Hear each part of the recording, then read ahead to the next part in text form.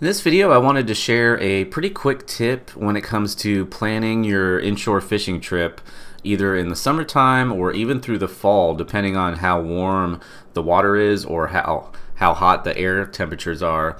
And what it really comes down to is paying attention to what's going on with the weather the night before your trip, particularly during the nighttime, because there's no sunlight. So if you have wind hitting a certain area or you have rainfall over an area that you plan to fish, that's definitely going to help the bite in the morning, because it's going to help cool the water temperatures down more than an area that's not getting hit by the wind or doesn't have extra rainfall and runoff.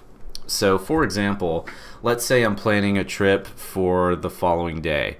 What I want to do is, before I go to bed, check the weather, see what the weather's doing in the area that I plan to fish, or find an area that's getting hit by rain overnight or that is getting hit by the wind overnight in the summertime in particular, because in the summertime you want to be fishing areas that are getting hit by the wind, especially if the wind's hitting it overnight, because it's going to help aerate that area. It's going to help push more bait into that area. So overnight the wind could be doing one thing, and then during the day, the following day, the wind may switch directions, and that may alter your game plan if you don't think about it. So using the map here, let's say we're fishing near, let's go down by Melbourne. Let's say you check the weather, right before you go to bed, you see a big blob of storms over this area, and the wind, let's say it's blowing from the west and it's blowing into this shoreline. That would be an area I would want to check out in the morning, as opposed to, let's say, up here where there were no storms and the wind was blowing, again, the same direction from the west into the east shoreline. This shoreline would be wind protected all morning.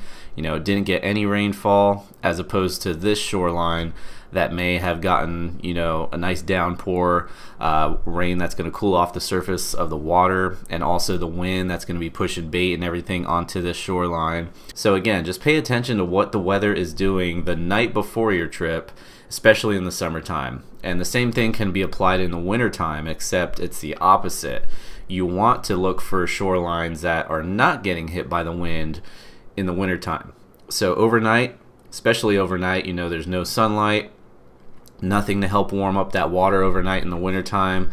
So if the wind is pushing into a shoreline in the wintertime, it's going to churn up that water, the air is going to mix with the water, the temperature, as far as the temperature goes, and that area that's getting hit by the wind is going to be pretty chilly, as opposed to an area that is nice, slick, and calm, and really can't cool down as much as an area that's getting hit by the wind. So again, summertime, check to see what's going on overnight. You want to fish areas that have possibly been getting rained on or hit by the wind overnight in the summertime. And then in the wintertime, it's just the opposite.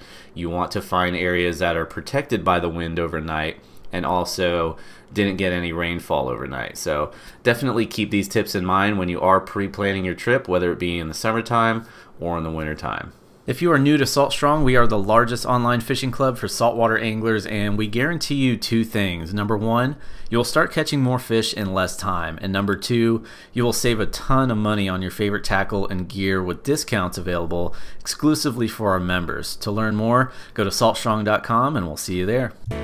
There's something about the water that'll give you peace, all by yourself or with your family. Live Salt Strong and wear the line today.